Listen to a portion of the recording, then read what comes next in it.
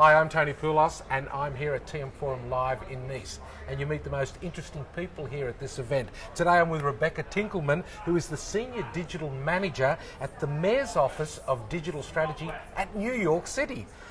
Great to have you here, Rebecca. What are you doing in Nice, firstly? I'm here to meet other people, meet all the great folks here. I gave a presentation earlier today on the Digital Playbook, which is my city's new initiative. It's a set of high-level principles, strategies on how we're going to improve digital engagement in New York City. When we talk about smart cities and digital engagement, we start talking about customer centricity and the customer being in the middle of it. You know, what is that? What does that actually mean, and how do you measure it? Is that part of the function or part of the job you have to do?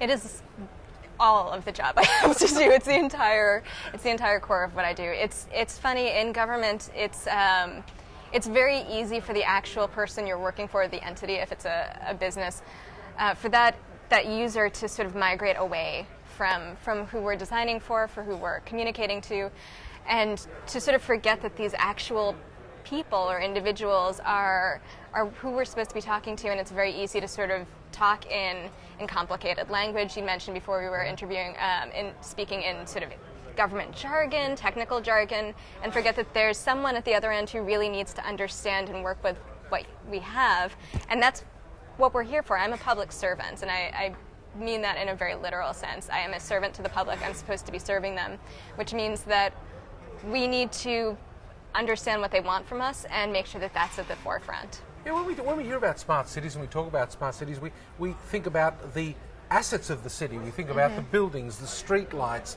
you know, the car management, the traffic, waste management, water, etc.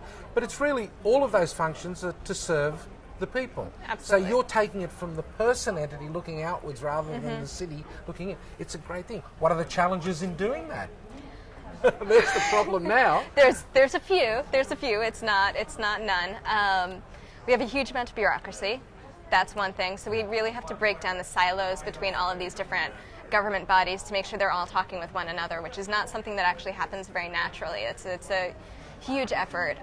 There's also, you know, New York City is the biggest city in the United States by a long shot. We have 8.5 million New Yorkers. We have almost 500,000 people just working for city government alone. And that creates a situation where often we feel like we're too big to fail, yes. That everything needs to be done the way it was done because we know that more or less works. It doesn't work perfectly, but it more or less works. And what that does means that it means that we're afraid to experiment a lot of the time because we're afraid if we try something new, we can mess it up, it might fail. And that's one thing when it involves, you know, user data that's really private, that's really personal. Obviously, we don't want to touch that. We don't want to touch traffic lights, something that's you know, on a large scale that could really impact public safety. But we can take things and we can take small projects and we can make prototypes, we can ask for public engagement, we can try new things on these small projects, and that hasn't really been done much in the past, and that's something we're going to start trying a lot more. Can you give an example of one of those small projects that you trial? Yeah, absolutely.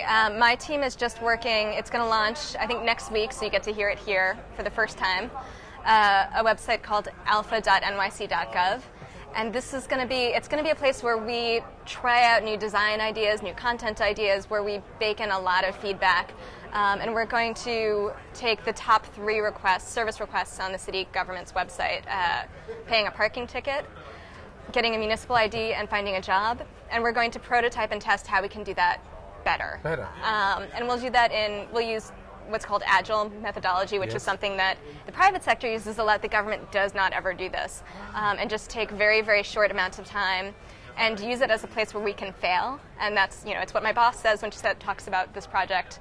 And it always makes me a little nervous. And then I remember, oh, right, we have to fail somewhere in order to succeed better everywhere else. So your digital strategy is actually a catalyst for change. Yes. In the way the government runs. Yes. Fascinating. That's the goal. Rebecca, it's been great chatting with you, and give me that insight on making the customer the centre of the city rather than the other way around. Thank you so much. Thank you, Rebecca.